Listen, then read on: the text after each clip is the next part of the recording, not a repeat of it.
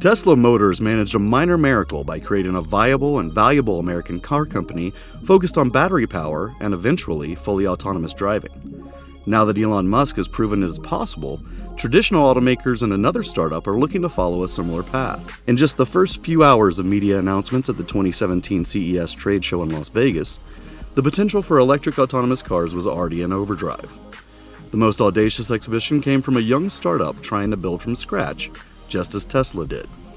Faraday Future brought 2 Tesla models on stage for a race to prove its car, the FF91, could go from 0 to 60 faster than Tesla's Model S and Model X.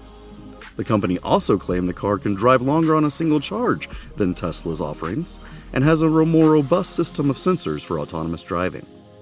One executive also obliquely referenced Tesla in building up its own offering. And of course there are companies that have shown great electric vehicles and what they can do. And while these companies inspire us, really what they're doing is just a slight progression on where we've been before. Faraday Future, funded by Chinese entrepreneur and Lei co-founder YT Jia, still has a ways to go in actually manufacturing and selling the FF91. Reports of unpaid bills and employee attrition have dogged the young startup of late, and Tesla has proved there are plenty of potential roadblocks on the way to mass production and sales. But traditional automakers, which have strong infrastructure already in place, are also looking to challenge Tesla. Fiat Chrysler showed off an electric minivan concept at the first press conference of CES 2017, which it built with autonomous driving in mind.